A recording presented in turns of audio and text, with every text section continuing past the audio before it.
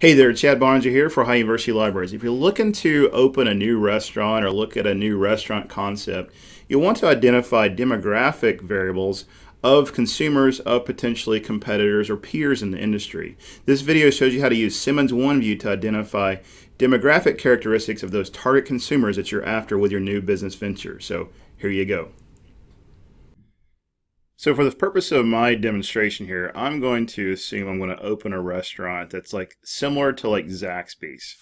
Okay, if you don't know what a Zaxby's is a chicken finger place that has awesome Texas toast and crinkle cut fries and some zesty Zaxby's sauce and some slaw, and it's a great place to go eat. Now, if you look at the locations here, you can see that it's primarily in the southeast. So when I go home to visit folks in Tennessee or go down to visit my in-laws in Florida, we always stop at Zaxby's at least once or twice on the way there and back.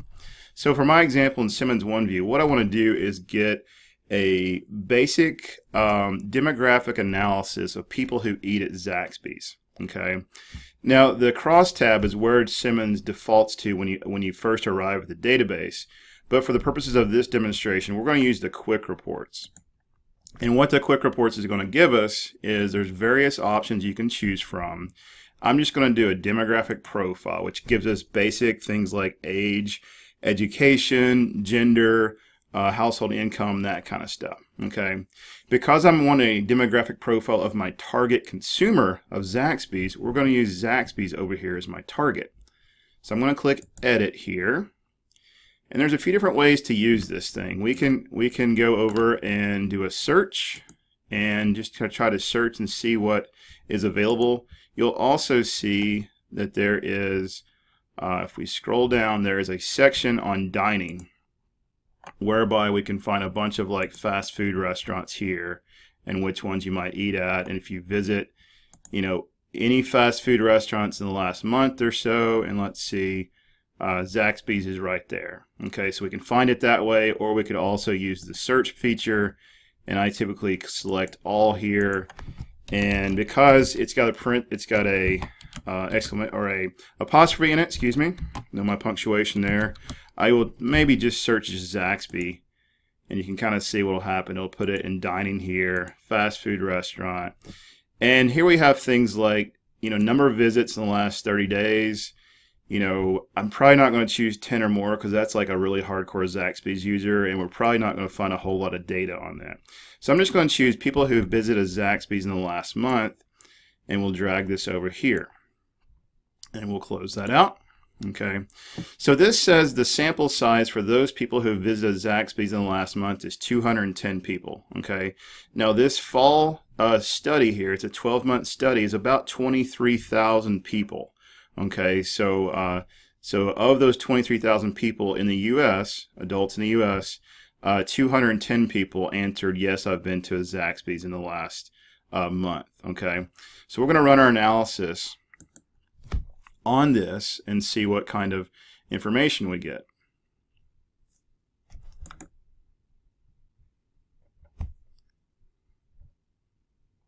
So once we get to our demographic profile here we see that of all the adults surveyed, which was 23,689 adults over the age of 18, 210 of them said that they had eaten at a Zaxby's in the last month. So projected out, that's 1.19% of the U.S. population. Okay, here we have like the median household income, median age, we have income level, right? We have the age level, we have ethnic breakdown, okay, we have gender, things like that. Okay, now when you see these asterisks, okay, this says the sample size was like 56. Okay, down here it says if it's below 60, it means the projections that they're using may be unstable because they didn't have enough people who answered yes, I eat at a Zaxby's. Okay, so let's go over here and change this, and I'm going to go back and click edit here. And so let's say let's look at just a state. Okay, so I want to say of all the people in Tennessee who've eaten at a Zaxby's, what's a demographic profile? So I can use Tennessee as a base here. I'm going to click edit because there's a lot of Zaxby's in my hometown of Chattanooga, Tennessee. And if we go under lifestyle demographics here, there is under geography, state codes. Okay, so what I can do is go down and find, we love our chicken fingers down in Tennessee, so we're going to drag this guy over here to Tennessee, close this out, and now we can run our analysis just on Tennessee. Okay, now notice we got our sample size of 260 here for Tennessee, and we've got a sample size here of 210 for Zaxby's. So what's probably going to happen, if I had to predict, we're going to get a pretty small sample size, and it's probably not going to give us the type of data we want here. So let's see. Yeah, so this is a problem. This says of all the people who said that in the survey, only 260 people were from Tennessee in the overall survey, and only 13 of those said they have eaten at a Zaxby's in the last month or so. Okay, and that's really, it's got double asterisk, which means projections are likely unstable. Use with caution. Because it's at like 13, I wouldn't use this at all. Okay, now, so what I would do, but you do notice that we would get a higher percentage of people, right?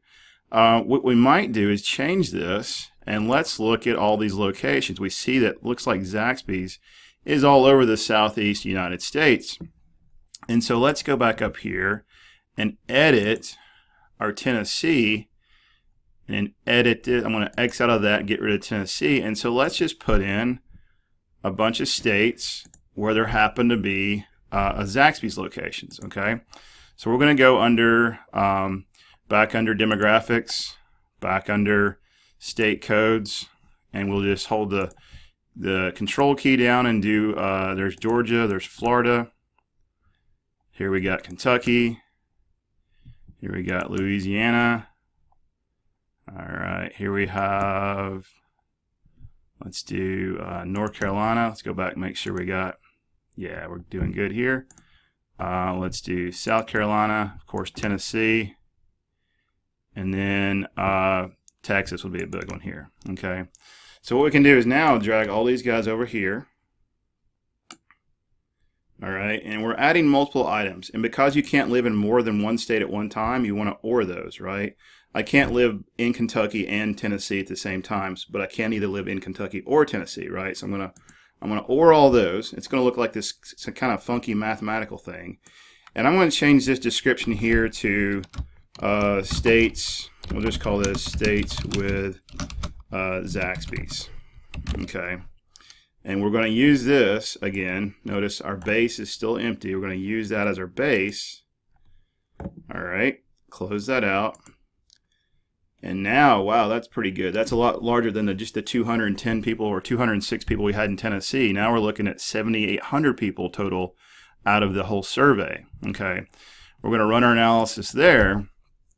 And so now we're probably going to get a better picture based upon not only the location of Zaxby's, but looking specifically at those states. And here we see that of all those people, okay, who live in those states with Zaxby's, 189 of them visited in the last month, which is 3.8% of the population. So that's pretty good. So we're getting better data here by refining that to a particular location in Simmons Oneview.